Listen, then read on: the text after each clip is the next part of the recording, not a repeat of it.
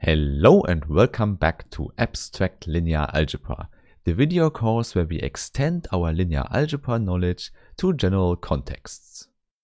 And indeed, in today's part 33, we will extend the definition of the determinant. This means that we can also define the determinant for some particular abstract linear maps.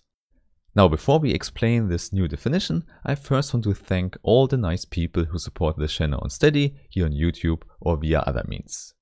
Only because of your support, I am able to create so many videos about mathematics. And as you might already know, as a supporter you have a lot of benefits, which you can find with the link in the description. Okay, then I would say, let's immediately recall the determinant function as we know it from the linear algebra course. And as you might remember, we introduced it as a volume function. This means, for example, in R3, the determinant is able to calculate the volume of such a parallelepiped. This means the determinant function as a volume function has to get vectors as an input. Indeed, if we work in Rn, we get n vectors for the input. Hence, the domain of the determinant function is a Cartesian product with n factors. And then the output is just a real number. And now you can check out the linear algebra course again to see that the properties of such a volume function completely determine the calculation formula for the determinant. This means that we can define the determinant for square matrices as well. This is not a big difference, as you can see, because we can choose the columns of such a matrix A for the vectors in the input of the volume function. However, since we have this calculation formula, we can also extend the whole function to complex valued matrices. Therefore, in general, the determinant of a matrix is a complex number. Okay, so please don't forget, the determinant can be used for a lot of different things, but the most important part is that it can tell us if a matrix is singular or not. And for example, this fact can be used to calculate eigenvalues of a square matrix. Therefore, it will be really helpful to extend the definition of the determinant to linear maps as well. And in the first step for that, we can just consider a linear map Fa from Cn to Cn. This means it's completely represented by a square matrix A. Therefore, we don't have any problem for the definition of the determinant of this linear map. We just take it to be the determinant of the matrix that represents it. Okay, so this is what we already know from the linear algebra course, but now the natural question is, how can we extend this definition to general linear maps? And there you might already say, also for abstract linear maps, we have matrix representations we can use. And this is exactly what we will do to define the determinant in the abstract case. So the assumptions are that we have an F vector space V and a linear map L from V into itself. And as always, we also assume that we have a finite dimensional vector space where we can choose a basis with n elements.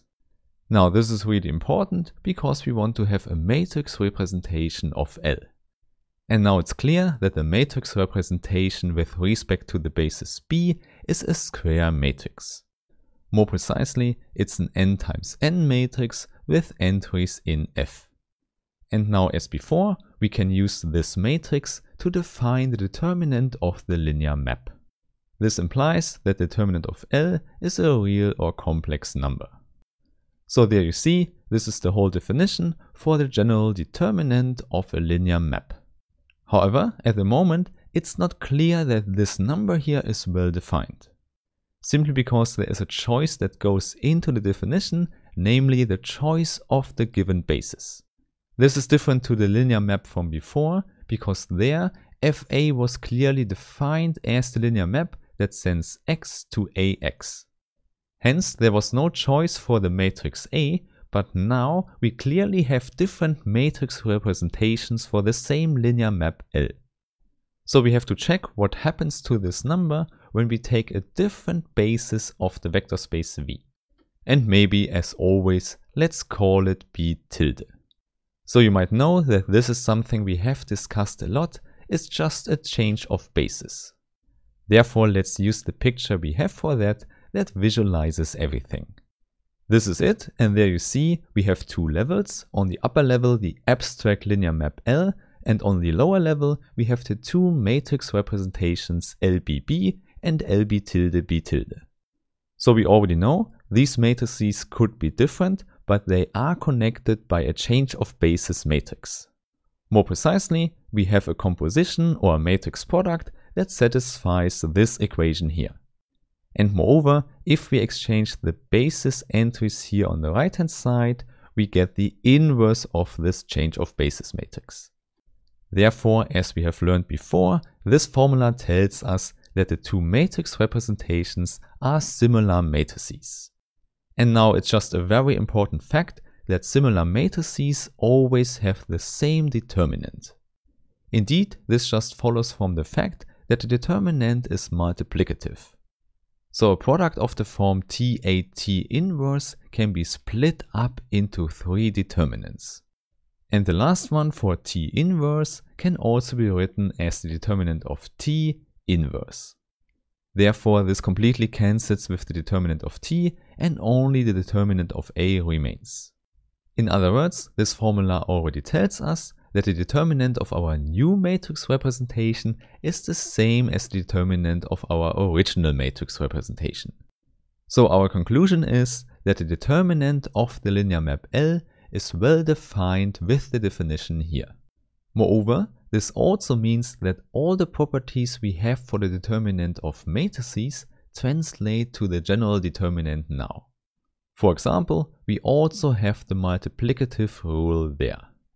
However, in the general context, we have a composition of two linear maps L and K. And now we know this determinant of the composition can be written as the product of two determinants.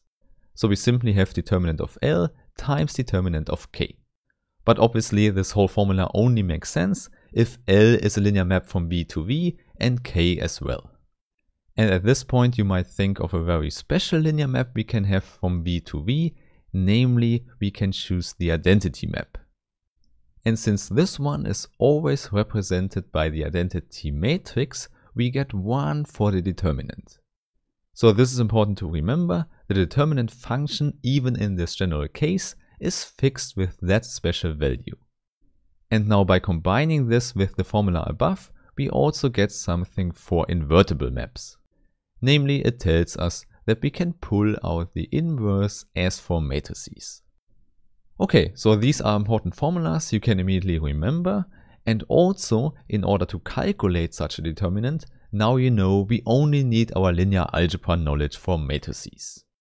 But still, this abstract formulation for the determinant is really helpful. For example, if we want to talk about eigenvalues of a linear map. So you already know how to calculate eigenvalues for a square matrix with the determinant, and now we can also translate that to general abstract linear maps. And I would say, let's discuss this extension with the next videos. So I really hope I meet you again and have a nice day. Bye bye.